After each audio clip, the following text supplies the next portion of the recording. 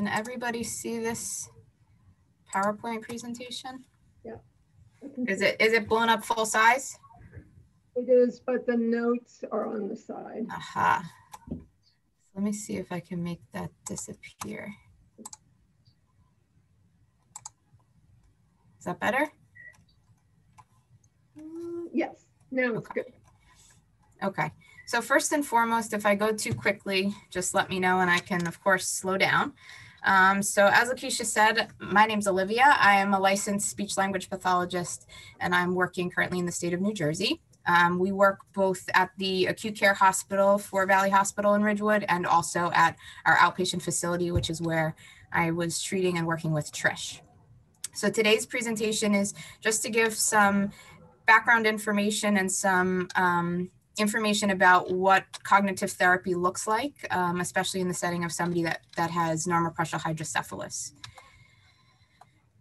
So there are various diagnoses that can result in a cognitive impairment. Some of those include Parkinson's disease, patients that have dementia, multiple sclerosis, a traumatic brain injury, normal pressure hydrocephalus. There's other ones, but those are some of the primary diagnoses that we work with. The goal of our cognitive therapy is to try to provide education and training and instruction regarding compensatory strategies that will help to facilitate functional day-to-day activities and or return to work, depending on the age of our patients, depending on the goals of our patients, to try to get them back to as functional of a status as we possibly can. So even though Trish said that she felt smarter every time she left cognitive therapy, we're not necessarily making you smarter, but our goal is to get you to a point of functionality where you can continue or get back to enjoying the things that you used to do before your cognitive impairment became an issue. So cognitive therapy can be beneficial for a variety of reasons, and every patient is different. So our therapy is tailored to try to be as individualized as possible, depending on that specific patient that we're working with. So some of the deficits that we treat include patients that may have memory impairments, and that can include forgetting recent events, patients that might ask the same question, every 5 minutes, patients that may have difficulty remembering appointments. We work on trying to help patients that might have difficulty with their attention or their focus. So maybe they lose attention quickly, or maybe they're easily distractible. We work with patients that have difficulty with planning and organization. So people that might have difficulty planning out their day, they might have difficulty sequencing activities, they might have difficulty completing a task like managing a checkbook, for example. We also work with patients that have difficulty with problem solving or reasoning skills. So oftentimes we're working with patients to ensure that their safety awareness is okay, whether it's in the hospital or whether if you're working with a therapist in a inpatient rehab facility, or if the plan is to get back home, making sure that your safety awareness is as strong as possible. We work with patients that have difficulty with processing. So this could be trouble with understanding things that you're reading or understanding when people are speaking to you. We work with patients that have difficulty with language or thinking or coming up with the desired word that they're trying to say. And we work with patients that have difficulty with complex decision making. So again, this could be something along the lines of helping you with medical management or remembering to take your medicine, helping with finances in the home and paying bills or managing a checkbook. So there's a wide variety of difficulties that a patient may present with that we try to tailor as best we can to meet the needs of that patient. Olivia, can I jump in there? Sure. One of the things that I learned from Olivia is that things that problems I was attributing to memory impairment were really attention deficits. And when we worked on improving my attention, what I thought was my memory problems did get better. And one of the things I really struggled with was divided attention, where I was trying to do 2 things at once. And my job used to require me to do 5 things at once. And that was a struggle. So I really benefited from attention therapy and working on games and puzzles that stress that attention. And that's a good point. Just because these are some impairments that are listed sort of separately doesn't mean that a patient might have difficulty with more than one of these impairments. Or like Trish was explaining, you might think you have trouble with one thing, but there's actually an underlying issue that may be more of the problem. So part of the evaluation that you would do with the therapist and part of the therapy would be to sort of tease out where exactly your deficits are and what's going to be the most helpful for you to focus on. So the suggestion is that as soon as you become aware of any sort of cognitive decline or any sort of thinking or problem-solving skills that you may notice, you should seek help from your physician. This could include your primary care doctor, if you're being followed by a neurologist, or if you're being followed by a neurosurgeon. Any of them can really help you to start this process. Once they're aware, they can provide you with a prescription for a cognitive evaluation, and that would be what sort of begins the ultimate therapy process. The one piece is that the cognitive therapy is usually most successful when it's coupled with medical management. So in the case of normal pressure hydrocephalus, it's typically the shunt placement, because these deficits usually won't resolve until that fluid that's on the brain is managed. Our goal is obviously to, see some sort of improvement, and sometimes you see that improvement just from the shunt placement in and of itself. But the hope is that in addition to that, and coupled with cognitive therapy, you continue to see improvement each and every week.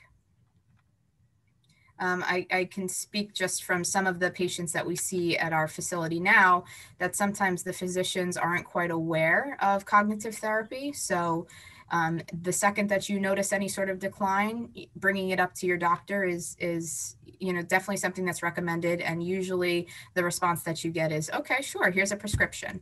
They're not always the first to suggest the physical therapy or the cognitive therapy. So it's just something good for you to know that you can help to start that process. And that's exactly what happened with me, Olivia. I did a whole lot of work on physical therapy to get my walking back, which was atrocious. But after a couple months, the neurosurgeon said, okay, I don't have to see you for a while. And I said, wait a minute. I still can't think. I still can't remember things. And then he said, oh, we should get you some cognitive therapy. So that was a perfect example of what Olivia was talking about. Okay, so some of the compensatory strategies that we utilize to try to help with any sort of cognitive deficits are listed here. And again, depending on the patient, some of these strategies may be helpful, some of these strategies may not be helpful. And depending on the patient, sometimes a conjunction of multiple strategies may be what's most successful. So that therapy process is very much sort of reassessing and working, with your therapist to find out what works best for you. So I listed a couple examples of compensatory strategies. Visual imagery will allow you to sort of coach you to picture something in your head so that later on down the road, you can sort of go back to that mental image in your head to help you to recall some information. Writing is exactly what it sounds like, keeping a notebook, making lists, using a calendar, for example. Word chaining or association is trying to find ways that either different words are associated together or different scenarios or appointments that you might need to remember. How can you associate them together to make it a little bit easier? This could be something that is oftentimes helpful for patients that need to make a grocery list. Similar with that visual imagery, you're sitting at your kitchen table and you're thinking about everything that you need to get from the grocery store. So you sort of picture the store in your mind and you go up and down the aisles. Okay, I need fruit, I need bread. And then that helps you to recall some of the things that you might need to remember. Chunking is a strategy where you try to clump different pieces of information together to make smaller clumps. So the best example of this would be a phone number. Our working memory can really only hold a finite amount of information, but if we can sort of chunk, then our brain looks at it as smaller pieces of information to have to remember. So a phone number that might be 10 digits is a lot to hold on to, but we sort of chunk it by 201-848-1547. So our brain only thinks of 3 pieces of information as opposed to a long string of 10 digits. Immediate rehearsal is sort of just repeating that repetition back in your head. You know, if you're remembering two things that you need to add to your grocery list, you might say to yourself over and over again, okay, I need eggs and milk, eggs and milk, eggs and milk. And then an external strategy would be something like I had mentioned, using a calendar to help to keep your appointments in order. Using cell phones now is a big external strategy that a lot of patients will use to set alarms for themselves or to add appointments into a calendar. So there's many different ways that we can try to help to give you ideas to make you as functional as possible. Okay, so I tried to give some examples of some therapy activities that we might work on so that you have a little bit more of a sense of what therapy might actually look like. So a picture recall task would be one of them. And I think in the slides moving forward, I give examples of all of these. So they'll be a little bit less abstract as we move through. Picture recall is one of them. Auditory comprehension, or your ability to listen to something and answer questions. We can do that with or without the use of taking notes. Same thing with reading comprehension, your ability to read something, remember it, and answer questions with or without taking notes. We can work on activities that focus on math. So we sometimes have patients that were accountants or they worked in the finance world and they want to get better at, you know, getting back to some of their functional math tasks that they need to do. Trish talked a little bit about attention to detail, or alternating or sustaining your attention and not losing focus. She talked a little bit about some deduction puzzles to try to really tax the system to get you to feel more comfortable with some higher level activities. We talked about safety awareness and being able to solve problems. And there's some other games that you can target and work on for the purposes of organizational thought and keeping your thought process and your mindset as organized as possible. So this is an example of what a word association worksheet might look like. So you can see up at the top, kangaroo, flea, and frog. They're all sort of random words that you might have to remember. But if you can make some sort of association like things that hop, your brain starts to think about these things that hop. And that's sort of the key word or the reminder for yourself later on to remember these three things that might hop. So again, you're focusing on thinking about one key word that helps you to trigger your memory of three other pieces of information. This is a worksheet that explains or gives examples of what word chaining might look like. So this too is similar to association, where you're trying to find a way that you can get all of these words to have some sort of a meaning together so that later on down the road, if you think of one word, it helps to sort of spark your memory of the others. So for example, you might put a little scenario together and say, you know, I want a cold glass of milk with dinner. Or this one here, this column that has 5 words in it. I'm going to go to the movie theater, but first I have to park the car. Then I can buy a ticket and popcorn and sit down in front of the screen. So if you sort of can find ways to associate or to chain words together, it helps you to be able to better recall them, as opposed to looking at them as just 4 or 5 random words. This is an example of chunking. So again, we talked about the example of a telephone number, but, you know, trying to find categories. Instead of looking at these 6 random words that you might have up here, they broke or they chunked these words into things that cut and things that stick. So now your brain sort of looks at just these 2 pieces of information, and it helps to spark your memory to remember the 6 words that you might have to recall. So this could also be something that you use at the grocery store. Maybe you break things down between produce and frozen food, and then you can sort of clump whatever would be in the produce aisle with whatever might be in the frozen food section. This is another form of association. We often have patients that come and tell us that they can't remember the names of people. Now, again, if you were somebody that could never remember the name of somebody, I don't know that I'm going to fix that. But if you were somebody that used to be good with names and faces, then there's some ways to try to target that. So you're looking at somebody's face, or you're looking at a person that you just meet at a dinner party, and you want to be able to remember their name in 10 minutes. Try to find some way that you can associate their name with maybe something they're wearing. So this gentleman on the bottom right, his name is Carl, and he's wearing a cap. So you think about the C for Carl, you think about the C for Cap, and when you see him in 10 minutes, you'll remember, okay, the Cap, oh, his name was Carl. So there's different ways that we can try to help you to be able to find pieces of information that will be successful in helping you to come up with whatever it is you're trying to remember. This is what we call a picture scene recall. So we can work on giving patients, and depending on the difficulty that you're having, you can start with very simple pictures, and then you can increase the complexity to a picture like this, where there's obviously a lot of detail, there's a lot that's going on in the picture, and we give our patients a couple minutes to look at the picture. We have them talk through everything that they see to make sure that they're picking up on the detail. And then we cruelly take the picture out of your sight. And then we might ask you questions such as, how many people did you see in the picture? What library rule are the young children disobeying? And from that mental image, you would need to say, okay, there was 2 people at the table, 2 kids running in the background, and a librarian. There were 5 people total. And each week that you work on this, and that motor planning and that motor memory gets stronger and stronger, that visual imagery helps you to be able to go back and say, okay, I remember there was a picture on the back wall. I think it was of a plant. And I don't know, I think maybe Trish can speak to, even though it seems abstract now, the more that you practice it and the more that you get comfortable with these strategies, you start to surprise yourself how much you actually can remember. I know, and you get better at trying to figure out what Olivia is going to ask you. How we're going to trick you. We did this picture, and I remember saying, I bet you she's going to ask me about the calendar. And guess what? She did.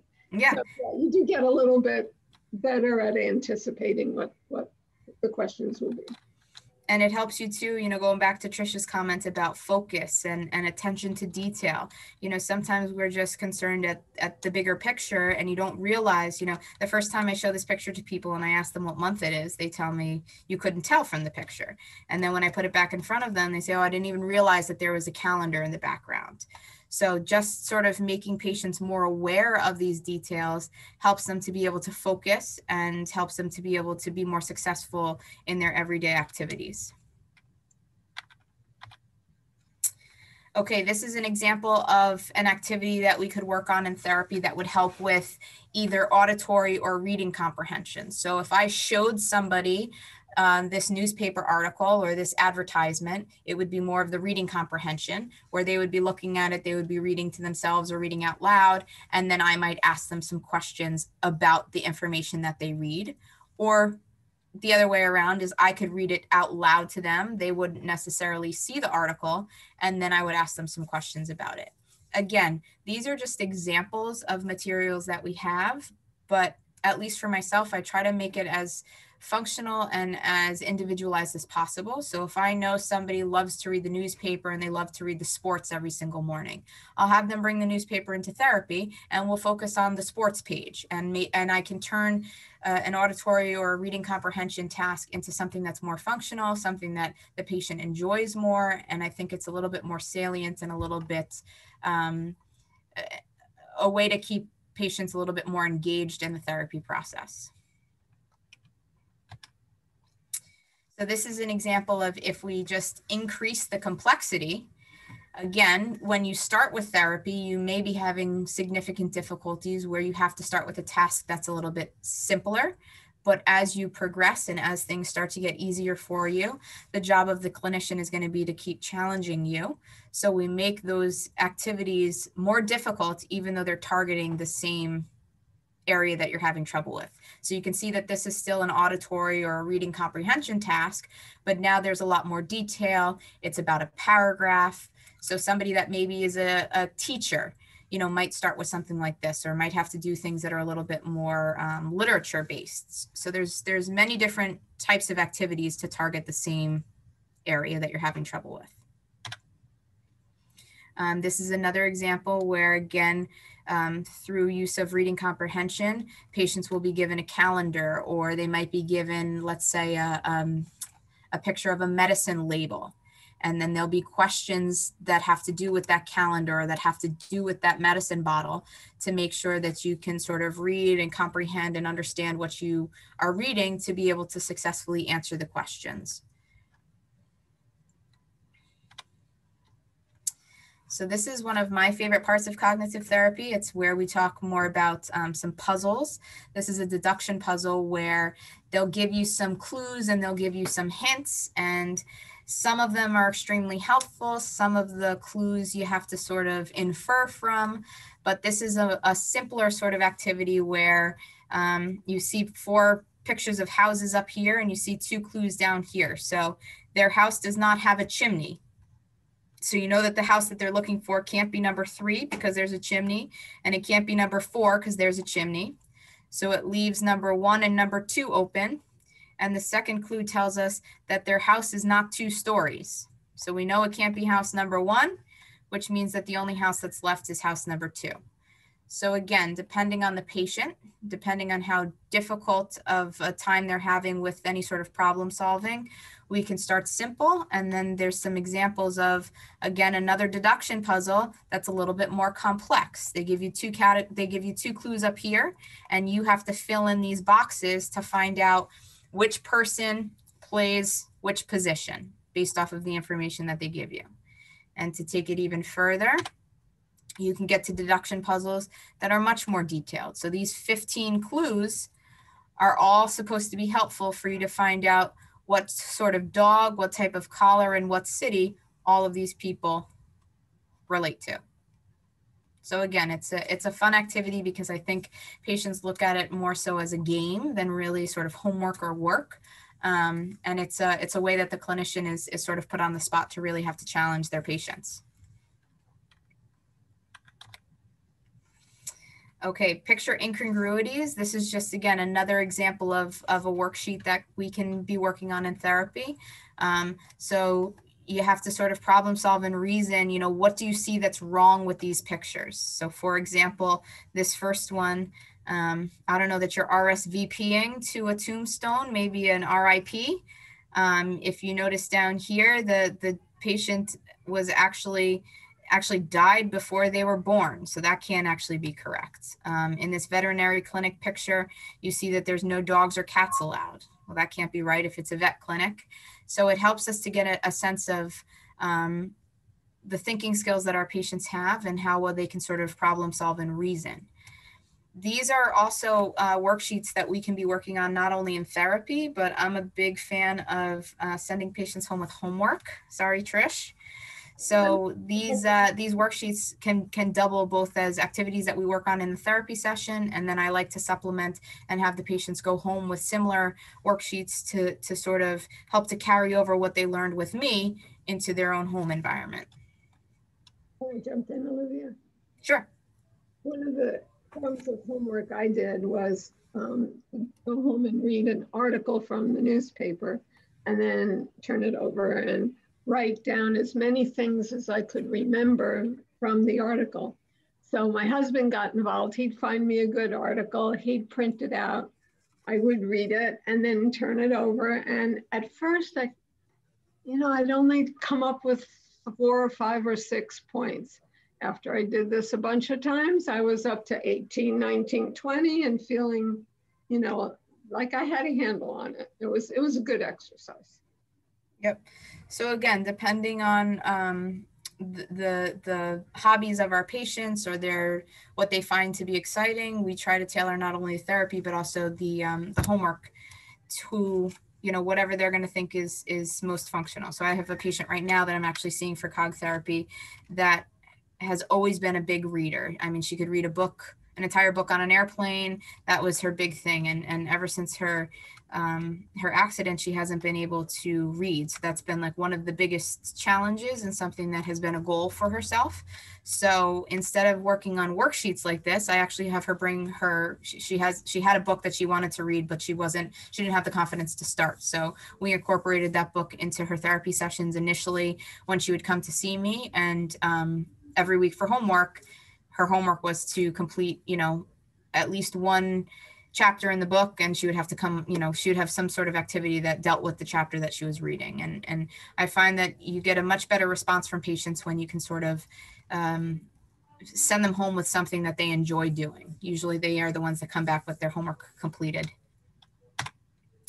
Okay, we talked about how patients might have difficulty with math or money computation. So again, some of our patients come in and they say, I used to be able to do mental math without even having to think about it. Now I can't add two numbers together.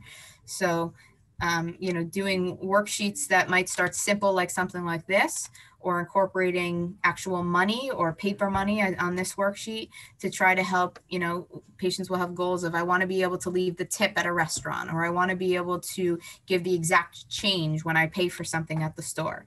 So we, again, will tailor that therapy session to have them ultimately meet their goal. We've had some patients that we've walked next door to the Quickie Mart, and they've been able to actually, pay for their bottle of soda and not have to use a calculator and be able to count the change and count the money on their own. So as functional as we can make it, where you can actually start to see the progress of your therapy in real time, is our ultimate goal. We talked a little bit about sequencing and how having to plan out your day or sequence out an activity might be something that's difficult.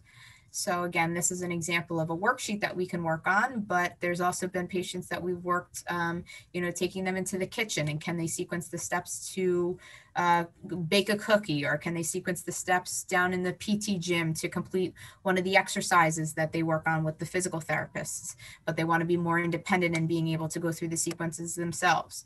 We're fortunate in the facility that I work at now that our physical, occupational, and speech therapy are all on the same floor, all in the same hallway. So we share a lot of patients, and we can do a lot of that sort of interdisciplinary training if we need to, where we can touch base with the physical therapist and say, hey, what are you guys working on? I want to try to incorporate it into my cog therapy, so that the patients sort of get a mixture of both.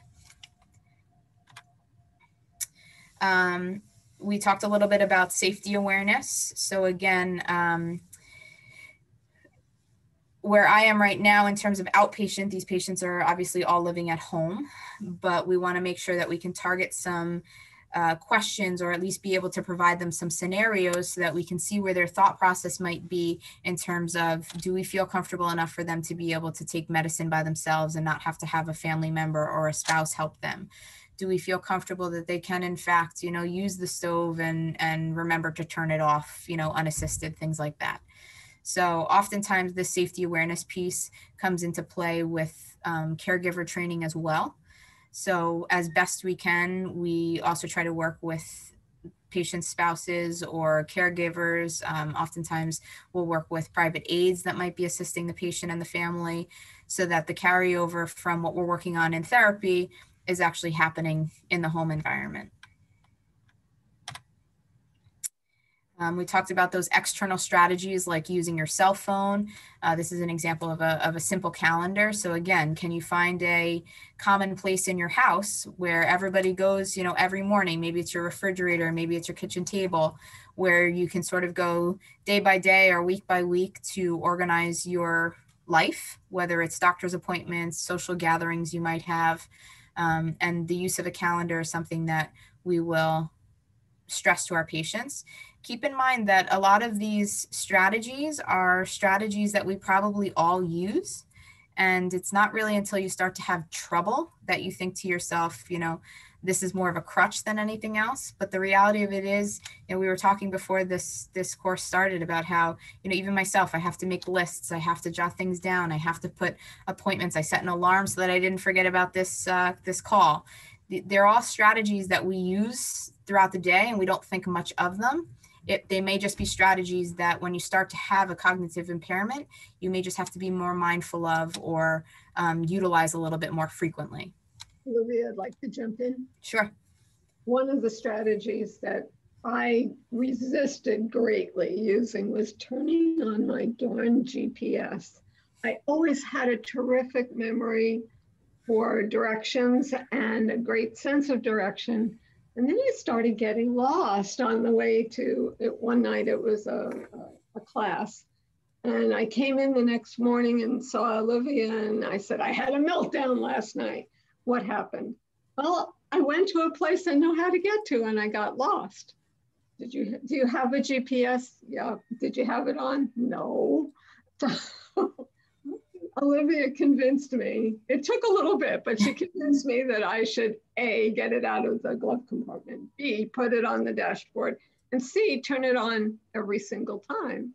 And it definitely helped. Just that visual presentation of the streets and where I was kind of sinks in the background, but using it when I needed to, absolutely. And Olivia said, you might have had a great memory for directions in the past, but this is now. Things have changed. You have NPH.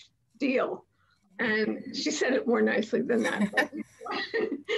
But it worked. I needed to hear that. And sometimes too, these strategies are things that we might encourage our patients to use. And if you find that in the moment you don't have to refer to it, then you don't have to. So if you have a calendar and you put down that today you had this cognitive talk to sit down and pay attention to, and you remembered it, then you don't have to go to the calendar. But at least those strategies and those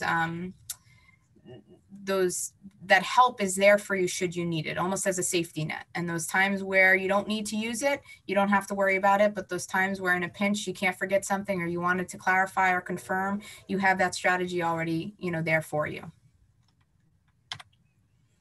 And then there's just some other cognitive enhancing activities that have been shown to be beneficial for patients that are having any sort of deficits. So there's a lot of online brain games that help to keep your mind working. I know Trish was a big fan of Lumosity when we were working together.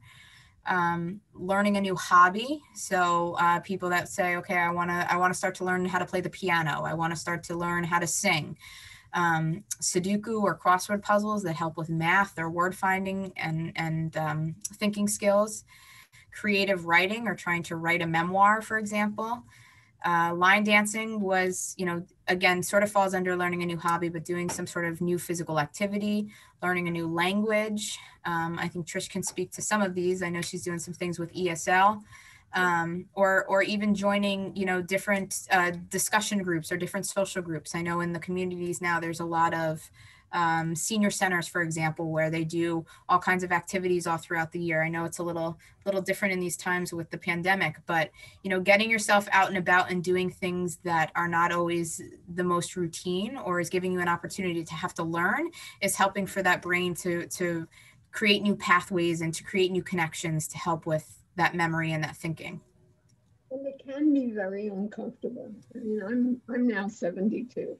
Do I want to learn something where I look like an idiot because I don't already know how to do it? Not always, but if you can find something where you have the ability to start easy in a safe environment, line dancing at the senior center before pandemic was a great example. It got me out, it got me moving. It really tested my balance. Having to turn, especially turn twice, it was very hard right after shunt surgery, but I got better. And the people there kind of knew, well, Olivia and I gave a presentation there, so they definitely knew what I was dealing with. And so if you find a way to do some of these things in a not too challenging way, it's a lot more fun. And I think it helps too to sort of give you as the patient, or you even as the caregiver, a little sense of the progress that you're making. Because I remember when Trish, had first started dancing, she would come into therapy and tell me, I'm just focusing on, or when you went back to the gym, I'm just focusing on, keeping my balance. I'm not doing anything crazy. I'm just working on, moving from side to side and not losing balance. And then as the weeks went on, it was, hey, I could do one turn. Hey, I can do two turns now. And you sort of can better gauge for yourself what you were able to do last month versus what you're able to do now. And it gives you a good sense of the progress that you're actually making without really noticing it. Okay, so one of the questions that we oftentimes get is, how can you attend cognitive or speech therapy? I also wanted just to clarify that, again, I'm a speech pathologist by background, and that sometimes is a hindrance when you're looking for cognitive therapy, because depending on who you get on the telephone when you're calling different facilities, if you ask for a cognitive therapist, sometimes they don't know what that is. So if you're need any sort of clarification, it's typically a speech pathologist that is the one that is giving the cognitive evaluations and the therapy. So usually you need to have a referral or a prescription from a doctor. And again, that can be your general practitioner, that can be a neurologist, a neurosurgeon, anybody that can write the prescription for you. Usually an APN can write them. And your physician should be able to help to sort of point you in the right direction regarding a facility where you can get therapy. However, like we said before, sometimes there's little information given, or the physician might not be sure where you can go to attend therapy. So my suggestion is always to start by reaching out to your local hospitals in the area, because they typically have some sort of outpatient facility that's associated with them. And if they don't, they should know of some surrounding facilities that would provide outpatient rehab. And then you would give the facility a call and they would book you for an evaluation. And that's when you would meet with the speech pathologist. They would complete a formal cognitive evaluation. That's basically, a boatload of questions that targets all of the areas we talked about: your planning skills, your organization, your memory. And with the speech pathologist, you would sort of determine your areas of strengths and your areas of weakness, and then together you would establish a plan of care, or you would establish what your goals are for therapy. What are things that you want to work on? What are things that you wish you could do better? And then depending on the results of your evaluation, you and the speech pathologist would schedule weekly therapy. And again, depending on the patient, depending on the severity of the difficulty that they're having, that might be 1 time a week, that might be a recommendation for 2 to 3 times a week. And like I said before, the therapy process is sort of an ongoing reevaluation. So they might start you off with twice a week, and as you continue to make progress, they might drop you down to have to only come once a week. So you'll work continuously with the therapist to determine what's going to be best practice for you. And like I said, in addition to the weekly therapy, I strongly suggest that if you're not given, that you ask for homework. And again, this could be something where it's like a worksheet that we print out and have you do, or it can be something that's a little bit more functional. So Trish gave the example of, well, I read the newspaper anyway. So we turned that into a memory task where she had to read and try to recall different points that she remembered. Or patients that love to cook, you might give them a recipe that they have to try to follow, and can they sequence all of those steps to get cookies that come out correctly? So there's many different ways to structure not only the in-person therapy, but also the homework piece that goes along with it. The other question we get is whether or not this is a forever process, because sometimes this is rightfully so a little bit overwhelming. Sometimes there's a fear component or a depression component where patients don't really want to even get involved or start the process. So again, this isn't something where we're keeping you on our list forever. Our goal is to get you as functional as possible, and our goal is to get you as independent as possible. So once we can get you to the point where you sort of know what you have to do, you have the skills to use, our goal is to discharge you with the idea that now you're going to take everything we learned in therapy and be as functional as possible in your everyday life. Our job as the skilled professionals is to make sure that we're training you on the strategies and the skills so that you can be as functional as possible by yourself, with your family, with your loved ones. We will do family training as well, again, depending on the patient's cognitive status, depending on any other sort of comorbidities. Sometimes it's a combination of treatment, not only with the patient, but also with their caregiver. And then once that level of independence is achieved, whether it's the patient themselves or the family member, then you don't necessarily require that skilled therapy anymore. Again, that doesn't mean that down the road, if you start to notice you have difficulty or if something else comes up, you can usually get another prescription from the doctor, and you can usually get reevaluated and see where you are at that point. But like I said before, the therapy process is truly this ongoing conversation and reassessment with the therapist and the patient and the family to try to achieve, the goals that you have come up with together as efficiently and as effectively as possible. So we set goals from the very first evaluation, and then we're constantly changing those goals. We're constantly challenging the patient. Once something becomes too easy for them, it's our job to really sort of push them and get them to be better and stronger. And then the discussion about discharge is something that's always happening. It's never, it should never be something where they sort of drop the bomb on you and say, okay, and today's your last session. We're always trying to have these discussions. I just had a phone call with a patient's wife literally before this conference call, just to let her know what my plan is, what I saw during the last reevaluation. And the goal is, you know, he's going to come for 2 more sessions. And at that point, we're going to discharge him home with a whole packet to keep working on. So that's also sort of an ongoing discussion, even from the start of therapy, to make sure everybody's on the same page. And then this last point about progress is greatly dependent on the motivation of the patient themselves. Just like anything else, if we can tailor the therapy to be as specific to the patient and really focus on things that they enjoy, we get a much better response, and we typically see much better progress. Again, I think there's a component that comes along with anytime patients have difficulty with their communication or their thinking skills that can make it a challenge for them to really want to start this process. And, you know, although that's not, you know, we're not psychologists in this, there's definitely that ongoing conversation and communication to keep patients motivated and to be able to show them, you know, the progress that they are making and the reasons why we're working on the activities that we're working on. So for those of you that are located in the New Jersey or New York area, this is just a picture of our outpatient facility. And just to give you an idea, if you are looking for facilities in your area, typically rehab is usually together, and it encompasses physical therapy, occupational therapy, and speech therapy.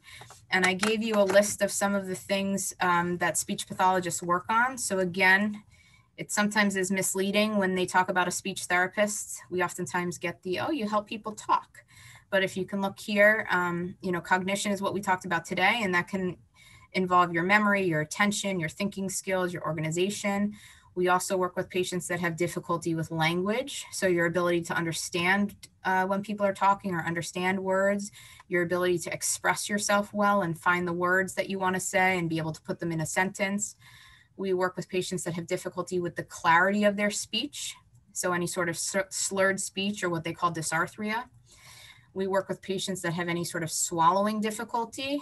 This word dysphagia is just the fancy term for a swallowing impairment. So patients that need maybe to have certain consistencies of food because it's safer for them. And then we also work with patients that have any sort of voice difficulties. So if they have a hoarseness or a breathiness, if they've had tracheostomy tubes because of breathing difficulties, if they've had what they call a laryngectomy where they take the voice box out because of maybe something like cancer. So there's a lot of areas that a speech pathologist works on. Cognition is just one of them. But keep in mind, you know, if you are searching for things and you're not getting the most help from the physicians, that a speech pathologist is the one that does in fact work on the cognition piece.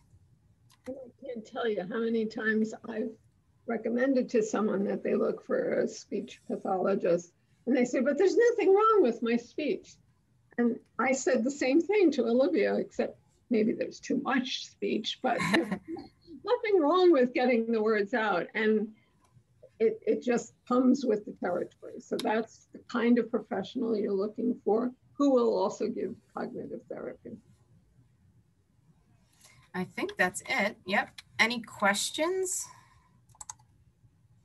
I just wanted to say one thing that came up with that last PowerPoint. I don't know if anyone else deals with this, but I have problems with word finding. Like, I know what I want to say, but I have trouble like bringing it, like saying it. Mm-hmm. It doesn't happen often, but it happens in the worst moments. And that's a good point. I think sometimes too, when your emotions play a part in it, and you're thinking about, you know, if it's happening in the worst time because it's a more stressful conversation, or you have anxiety because of the person that you're speaking to, or you're sort of psyching yourself out and saying, you know, don't mess up, and then all of a sudden you blank. Yep. It's definitely something that a speech pathologist can work on with you. Again, there's strategies to help you to be able to sort of work around that. So if you are at a loss for a certain word, instead of just standing there and having there be silence, there's some strategies to be able to, you know, talk around it or find a similar word in order to keep your conversation at least moving. But it's not an uncommon difficulty that we see. Thank you, Pedro. Feel free to type your question in the chat box, or you can raise your hand by using the reaction icon at the bottom of your screen in the toolbar. Any other questions for Olivia?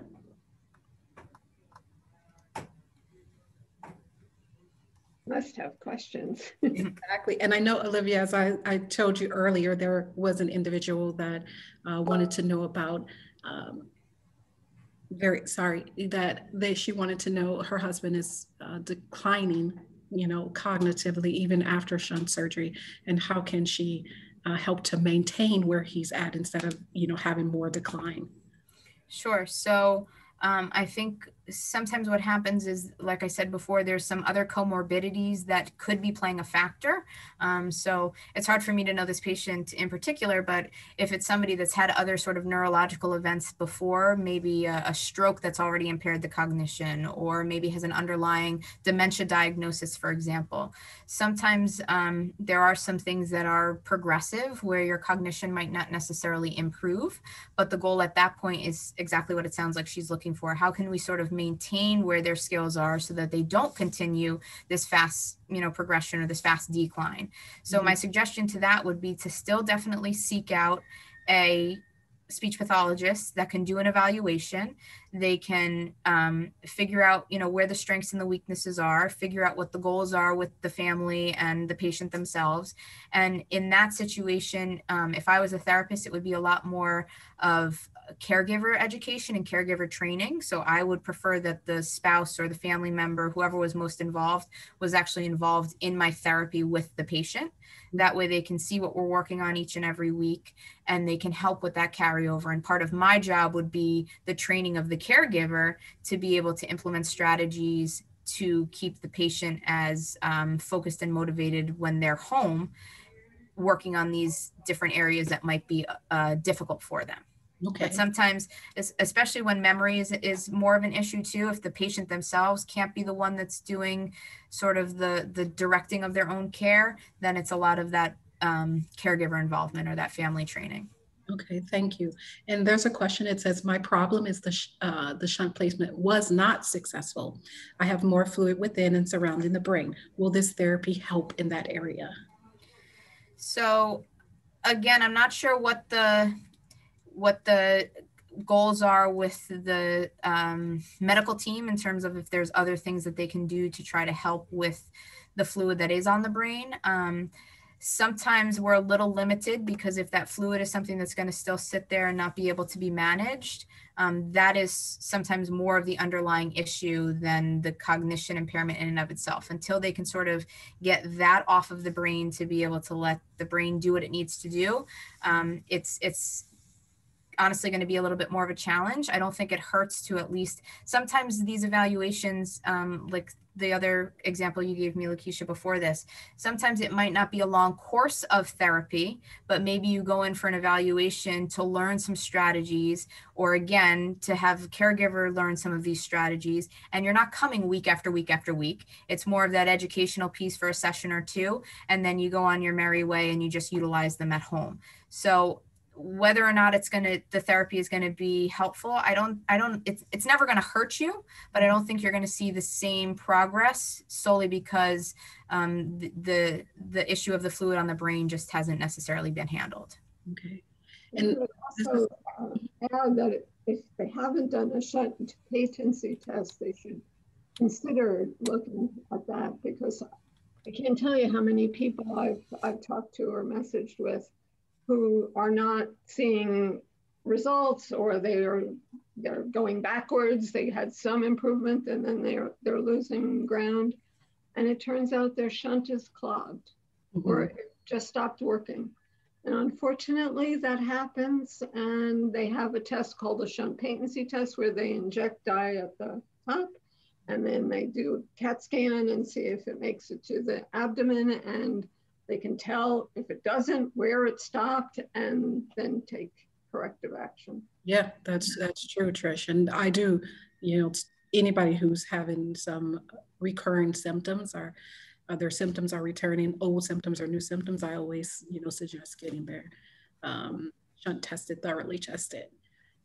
And so, Olivia, I know your strategies focus a lot on, actual more on physical is kind of interactive. Mm-hmm. Do you ever recommend, there's an individual asked the question about B12.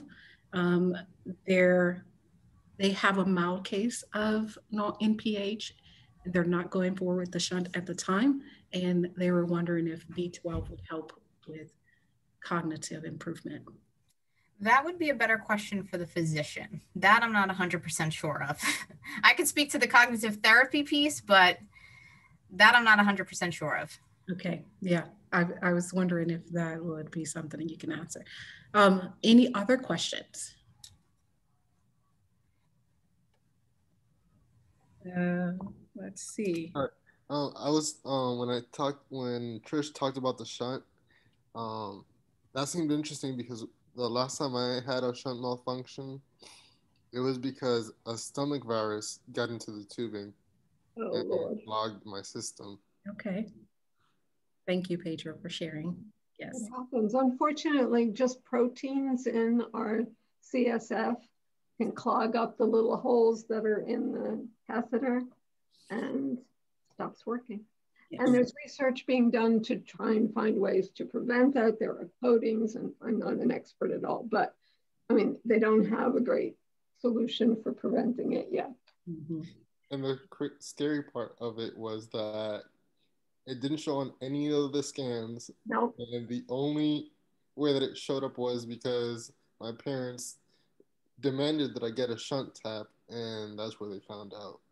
Exactly. I know people say, I've done an x-ray, I've done a CAT scan, I've done a bunch of other scans. And you're right, the clog is inside the tube. It doesn't show up unless you do some form of shunt patency test. So any other questions on cognitive? I just don't go in that direction. Yeah. Let's see. My memory problems get worse as things around me get busier. Is there any good strategy for dealing with this problem? Okay, that's a good question. I think what we find is that as there's more distractors or as there's other things that are happening in the environment around us, it typically affects or taxes our ability to focus and attend to the activity that we're trying to complete. So one of the easy ways is just sort of an environmental change. So if you're in, let's say you used to be somebody that could work in an office building and have their door open to the hallway and have music playing in the background. Now that might be too difficult for you, starting by, shutting off the music, letting people know you're not being rude, but you have to close the door because you really need a little bit more quiet time to yourself, are easy ways where you don't have to do a whole lot, but it's just trying to put yourself in a better position where you can limit the background noise or you can limit what's happening around you to try to be as focused as possible. Oftentimes people will talk about, when they go to a restaurant, it's really hard for them to be able to sort of focus on the conversation that's happening. So something as simple as maybe picking a table that's sort of in the corner, or positioning yourself at the table where the rest of the restaurant is behind you and you're focusing on just the people at your table, as opposed to the other way around where there's a lot for you to look at and that can become overwhelming at times. In therapy, we can work on things where, you have some strategies to limit that background noise, but then we can also work on activities where we slowly try to reintroduce the background noise. So maybe I put the news radio on while you're trying to read a paragraph, and we see if as your focus gets better, can you sort of start to tune out that news radio and pay more attention to the article that you're reading. So if it's something where you're looking for sort of that quick fix, I think trying to change your environment to minimize that busyness or that background noise would be the first recommendation. And then if cognitive therapy was something that you would be interested in doing, there's definitely some activities that therapists can work on with you to try to reintroduce and work on that focus where you don't get as distracted by what's happening around you. Very good, thank you. Yeah, so that's been a struggle for me, especially since I'm trying to get into the film business, which is a whole bunch of stuff going around all at once. I've been getting a little bit better, but it's still like a struggle. I sometimes have someone pass by me with some lights and I'm like, wait, Oh, and then I forgot what I was doing. Yeah.